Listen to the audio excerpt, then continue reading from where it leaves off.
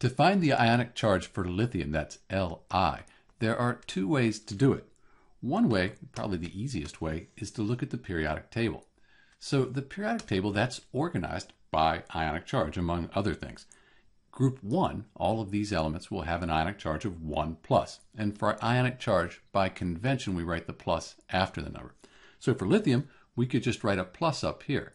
When we have a 1 plus, we don't need to write the number. So the ionic charge for lithium, that's 1 plus, or just plus.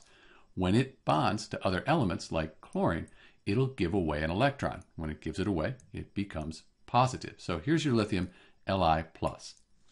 There's another way we can look at this too. Note that the atomic number for lithium, that's 3. So it has 3 protons, and here it's a neutral element, so it has 3 electrons. Let's write the electron configuration. So the configuration for just lithium, we said that has 3 electrons, 1s2, this energy level is full, and we go to 2s, and since we only have 3 electrons, we can put a 1 here. This is the electron configuration for lithium. So when it bonds to other things like chlorine or bromine or oxygen, it will lose this right here. It'll lose this electron. And so this goes to another element when it bonds, and it's gone.